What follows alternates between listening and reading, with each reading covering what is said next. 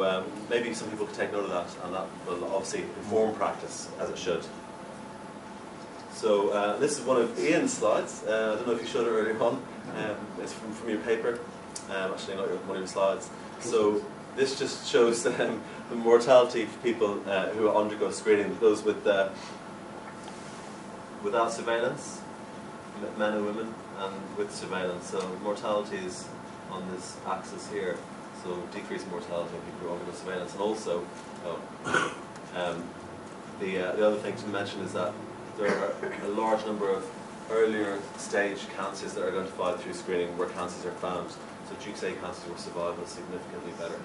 So we're obviously performing colonoscopy to prevent cancer, in part, but also to identify cancer at an early stage. So you can prevent cancer by removing the polyps, in theory.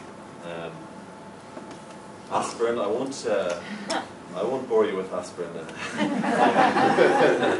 Sorry, but obviously very important. I'm fully behind it. We also consider preoperative testing for Lynch syndrome. So we get the immunotest turned around in about a week now, and we use this to inform our surgeons what kind of surgery patients should have. So this is a study performed by Henry Lynch and others, one of many studies actually, which have shown that if you have a subtotal or a total colectomy, so your whole or almost your whole colon removed, rather than just the part with the cancer, which is the standard technique, then your risks of surgery are obviously a bit higher, but the likelihood of you surviving is probably a lot better if you have a more extensive operation, because your risk of having a second cancer in your lifetime is about 25 to 30%, unless you have the whole of your large bowel removed. And there are a number of studies which have shown this now. So we now try and get immuno turned around, and somebody we suspect may have Lynch syndrome, and if immuno suggests it, doesn't mean there's a diagnosis of Lynch syndrome, then we'll say to the surgeons they should cancel the patient to offer them a subtotal colectomy rather than just remove the sigmoid, for example, which is a small part of the large bowel. Sorry, can I just ask a question about, you say that reduces the risk of the lifetime risk of getting another cancer by 25 to 30%. Yeah.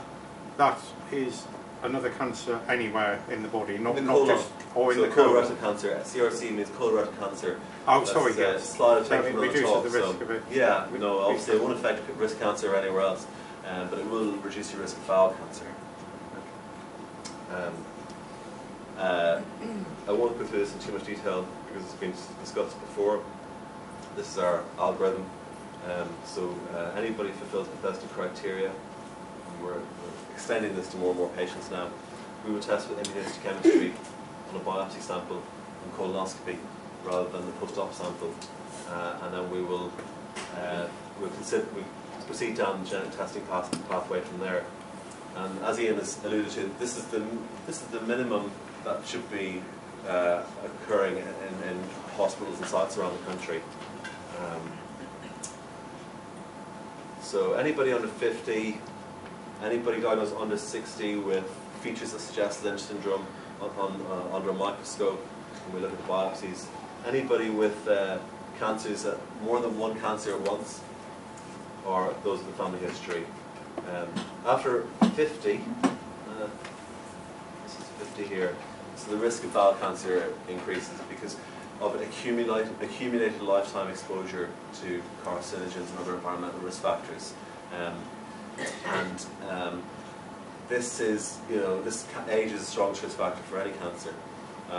So anybody who's diagnosed under the age of 50, almost certainly has a very strong risk factor. And that's why that's one of the reasons why we picked those people out. But obviously you get Lynch syndrome in your 70s, 80s, 90s. Lynch syndrome-associated cancer, I should say. As Ian mentioned earlier on, we now recommend reflex testing for all new cancer, bowel cancer cases diagnosed under 50. And this is, in our network, a metric linked to accreditation of units. So if you want to practice bowel cancer surgery, bowel cancer treatment, then you need to be performing this test. And in a survey of MDT members around the country, published last year, there's a good deal of variability in the practice of testing people under the age of 50 for features suggestive of Lynch syndrome. So it's not usual practice. So this is a patient who has 2 bowel tumours, 1, 2, plus cancer of the womb. So this is someone who we strongly suspect Lynch syndrome. And we look at, if we look at MDTs again, the number of patients who are actually being tested for Lynch syndrome who fulfill these criteria is less than 5%, even at major cancer centres, unfortunately. So we know that if we institute a service, as we did in our local hospital, then we can increase the number of patients who should be tested appropriately. So the blue column is those who should be tested. So the red column is those who should be tested, and the blue who were tested, and this is before and after the service. So you can see there's a big improvement.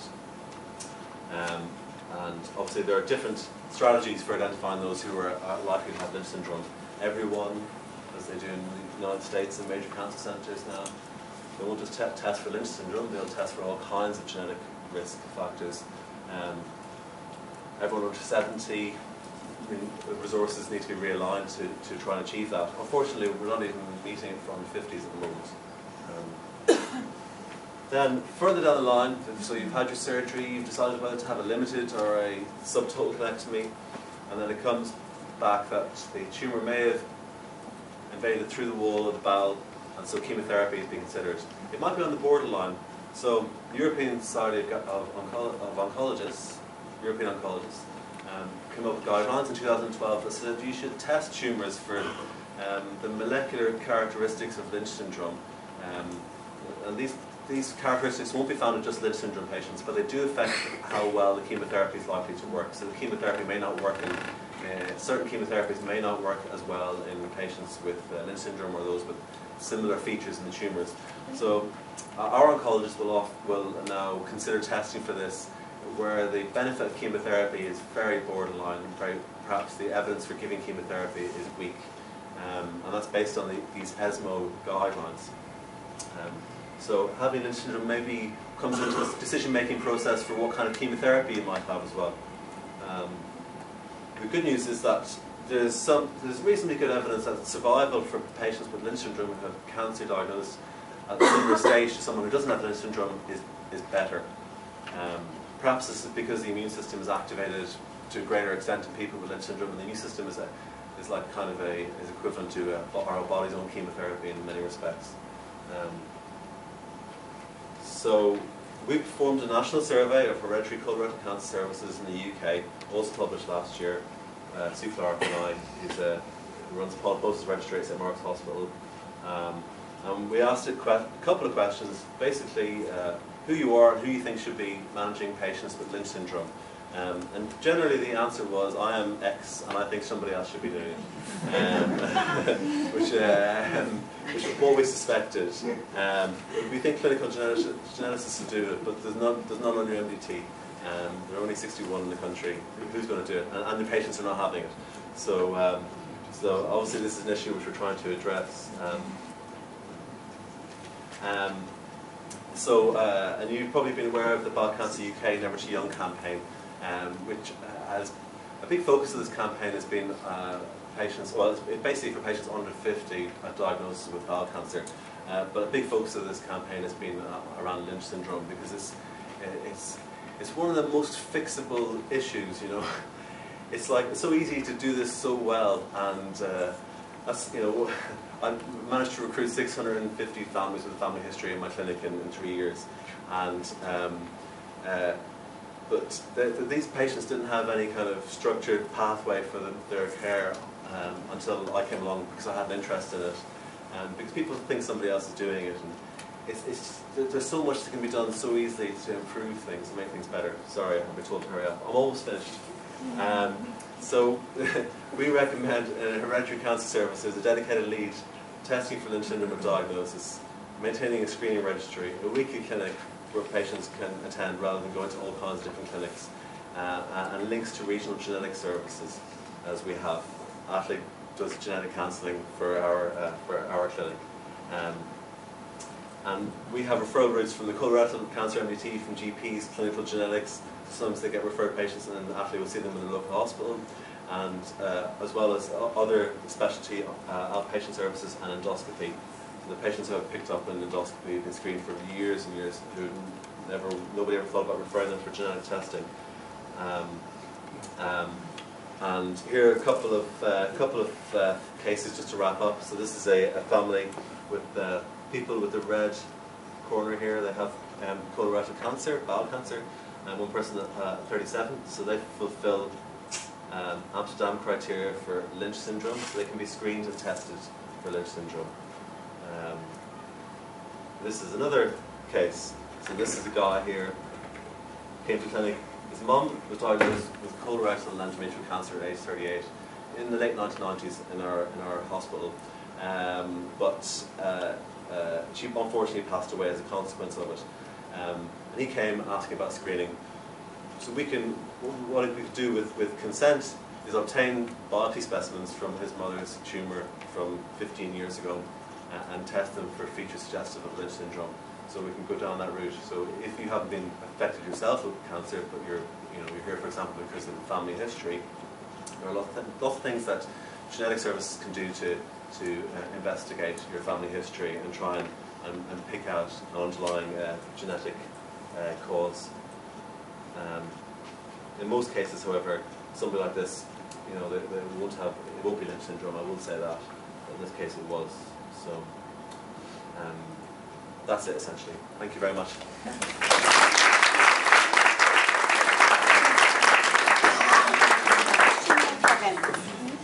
I would like to ask your advice on care and treatment for somebody who's been having regular colonoscopy every 2 years and now found to have polyps. What should one do? Step up surveillance? Have the colon removed?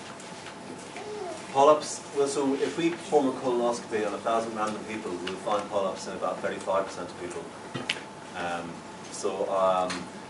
They occur, many of them will never progress to cancer, but 1 in 20 will get cancer in their lifetime.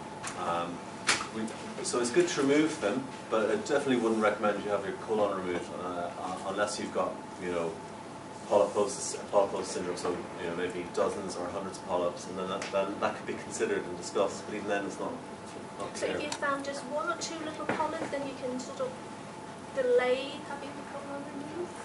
Is that the... Well, it's probably most people will have a few polyps. I think if they have regular screening, they have a few identified over their lifetime. It's probably good that they're found. So at what stage would it become, or alarm bells start ringing too loud? I mean, you should have consider having. There's not much evidence for prophylactic, preventative colectomy. I think if that's what you're asking. So I think unless you've got cancer, I wouldn't recommend you have your colon removal. Can I just put my mind at rest for a second now? Yeah. I've had 5 cameras, and every time I've had polyps removed. Just to let you know, so it's doing its job. Yeah, exactly right. So it's good in a way that they're found. Kevin, you mentioned a patient register. How far are we from a national register of Lynch patients? We've got one again. Yeah. I won't say this thunder. Through Bowel Cancer UK, we've been looking at identifying, developing a registry of young cancer patients as well. So under 50s is part of our strategy. Any further questions? Ian? I was just going to make the point about registries. There's very good evidence that registries make a significant difference to everything, including life-saving. There is no nice guidance on bowel cancer, especially hereditary bowel cancer, unlike there is for hereditary breast and ovarian. That's a big gap. I'm aiming to go for being a nice fellow, yeah, which will be giving me dedicated time to do that, because as part of that we can come up with recommendations on whether you spray or not, having considered the evidence, how often you should be having this, how local services should be organised and have a proper team and have a geneticist involved. How many MDTs are there, Kevin? I mean, Well, 1 in every hospital. so is that 250 across the country or something? Yeah. I mean, our senior genetic counsellor goes now, if one of our cancer geneticists can't go. Yeah. So there should be provision for that at least in some way. I mean, we have an MDT in South Wales. We do everything from Pembroke East, right? So everything comes into one centre. So that may be the way that it is done, that people stop doing things small scale and it goes upscale so that you can provide better services, which is generally the way things are going. We need recommendations on how you were treated, because oncologists say, oh, you've got Lynch. Do we do that differently? Yeah, it is a total postcode lottery. Yeah, yeah. At the moment, in the Like worst for example, sense. I mean, Ranjit mentioned this morning, you know, that or somebody mentioned, my gynae surgeon said I've got genetic ovarian cancer. And probably they were thinking of a BRCA-related ovarian cancer, but the biology of the Lynch ones is different. So what you apply to one probably doesn't apply to the other, and yet in their mind it's all the same, and it's something strange, and we don't do that. So you won't get HRT simply because. So we need to sort all those things out in one good book that people can refer to. It's one of the reasons why we're thinking about screening through bowel cancer screening centres only for Lynch patients. Yes.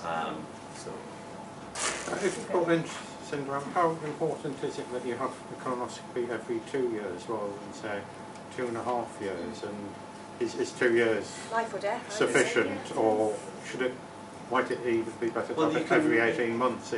Even expert colonoscopists can miss cancer as a colonoscopy. You can certainly miss polyps. So I think if you leave it too long, the risk, I think the main risk is that the polyp that was missed the last time now has had a few more years to grow. So I think and the average wait is about 3 years, I think, in the UK for Lynch patients for colonoscopy.